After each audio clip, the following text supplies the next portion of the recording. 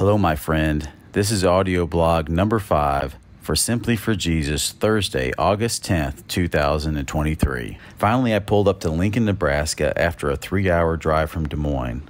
I was able to rent a car, leave early and safely for the same price as the bus ticket. The area enamored me because of its college town feel, plus all the amenities of a state capital. I soon fell in love with the place, and it almost felt like home. After settling in, I turned to my wife, who had become my co-pilot on this journey. I knew 6 months ago she thought I was crazy for mentioning the idea of this trip, but God was using her in a mighty way. I've undoubtedly been blessed with a spouse who loves the Lord and supports me when I do His will. God had a plan when I met her 30 years ago. Amazing how He'll work if you let Him in a relationship. Joe had scheduled me a time slot to work at People's Mission in Lincoln. Pulling up in my rental car, I saw the men standing around the facility. I made my way without a clear direction, but I knew the routine: wash hands, apron, hairnet, and gloves. As I got prepared, other volunteers started to come in. 5 guys made up our volunteer group. I got to share Simply for Jesus with them, and some of the guys couldn't understand why I'd be doing it. One asked, how did I pick Lincoln, Nebraska?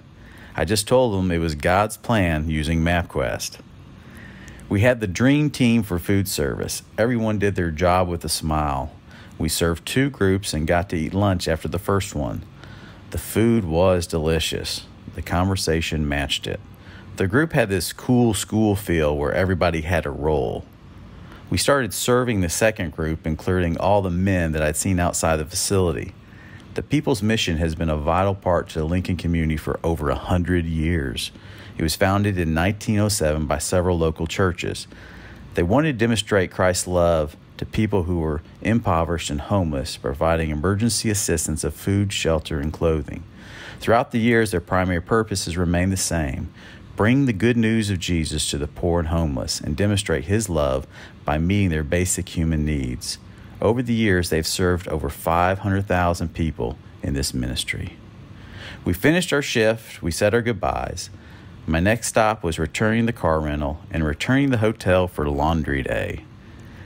I would walk down the street to Soap, a small laundry mat, and get the suds to soaking. I'll have to admit, I loved the experience. It was very communal feel, and you kind of feel a little vulnerable. After completing laundry day, Joe had scheduled me to attend Alpha Omega, a Bible teaching campus ministry of Indian Hills Community Church. Their mission is to provide opportunities for students to grow spiritually through in-depth Bible studies and Christian fellowships. Seeing college students on fire for the Lord was a great experience, and it always gets me excited. I'd return to the hotel and catch up on some work. Waiting for the Amtrak train I would catch at midnight to deliver me to Denver, Colorado. I'd reach out to several groups in Denver, but hadn't gotten a response. Soon I'd find out why my schedule was open: because God has a plan.